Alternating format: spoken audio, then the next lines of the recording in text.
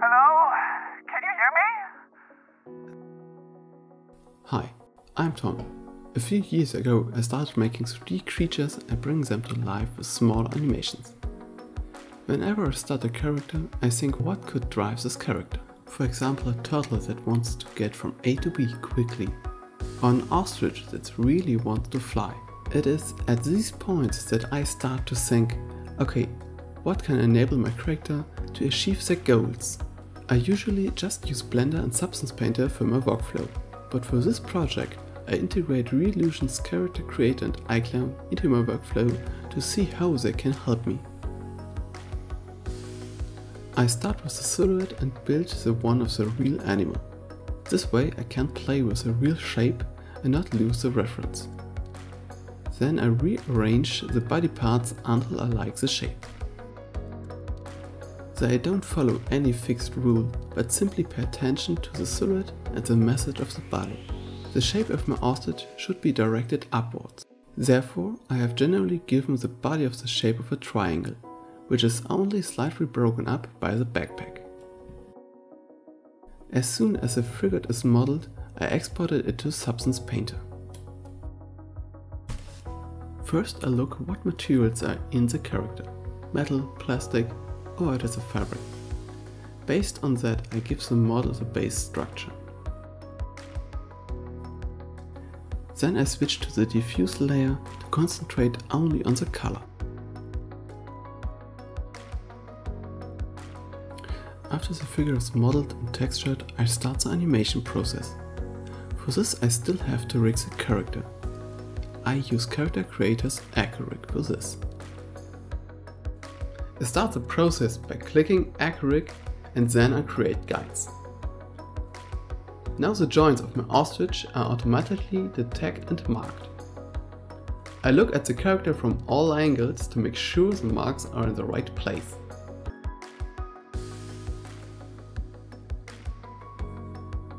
If all markers are placed correctly, I start with the hands.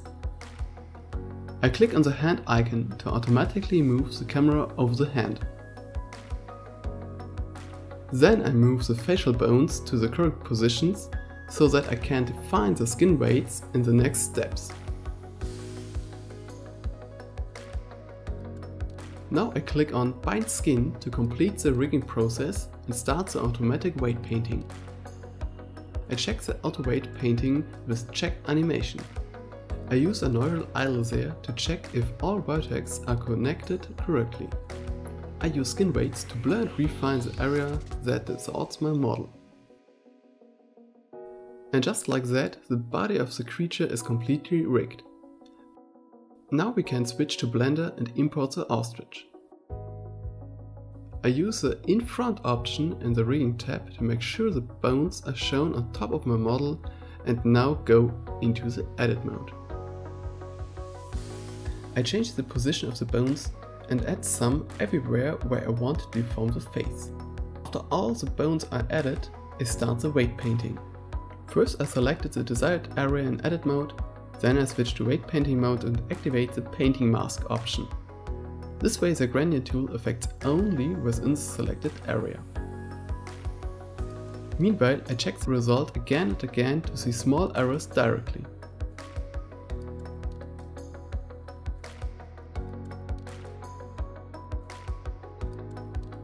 Since I only weight painted the body of my ostrich via AccuRIG, I still have to process the space suit of the ostrich accordingly. For this I use the data transfer modifier, which allows me to transfer data from one model to another. As soon as I activated Vertex Group under Vertex Data and click Generate Data Layers, the clothes receives all vertex groups from the ostrich.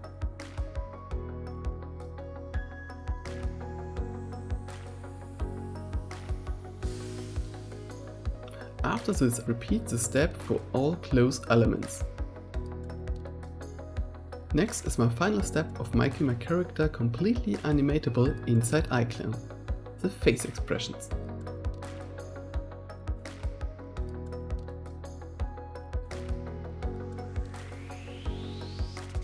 To start with the face expressions, I export the model again.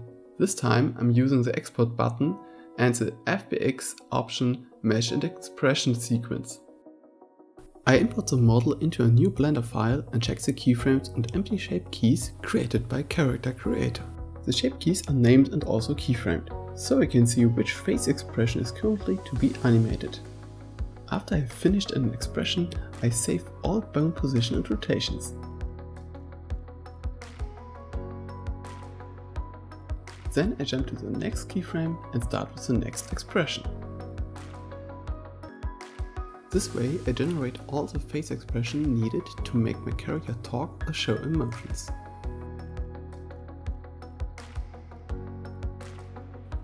In the last step, I export the model again as FBX and switch back to Character Creator. By clicking FBX with frame sequence, I import my face expression. Afterwards, the face expression can be tested using the slider or an animation directly from the content manager. Hi there, I'm a digital character created with Character Creator. And as you can see, I can act, talk, and have lively expressions. I look forward to being part of your upcoming animation works.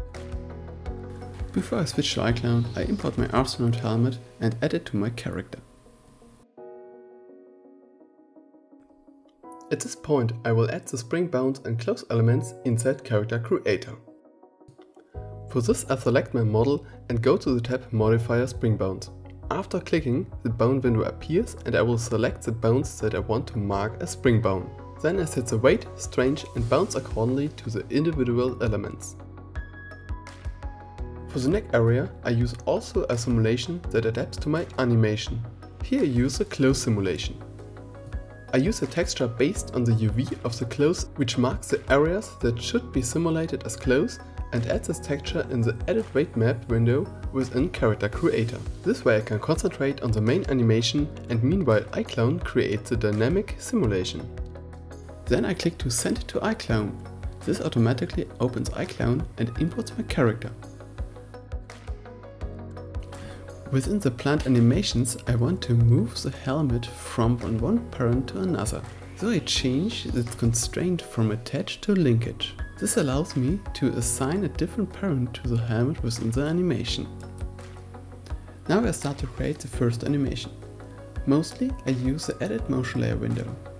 This is a simple UI that allows me to touch and move the character. After I've created the start and end points, I put a frame in the middle that shows the contrary movement. Then I add more keyframes that break up and disrupt the previously linear path. For my Ostrich, I want to add several flight animations, all based on the idle animation. For this, I copy the idle animation and add an extra animation layer to it.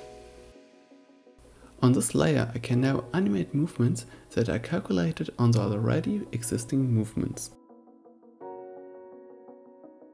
Within the Edit Motion Layer window, I can also edit and animate the hands with simple UI. I also wanted to animate the front shield using spring bones, but because of the strong movements, I decided to animate the front shield with a bone animation. So I first animate the figure to see the movements to which my front shield has to adapt. Then I look to the extreme movements within the animations and rotate the front shield accordingly. For this I use the Edit Motion Layer window as I did before the body animation.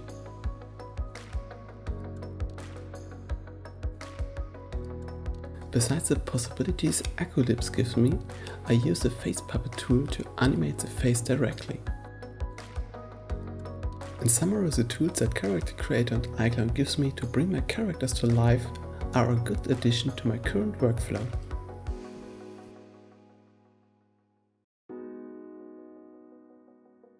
Hello? Can you hear me? Yes.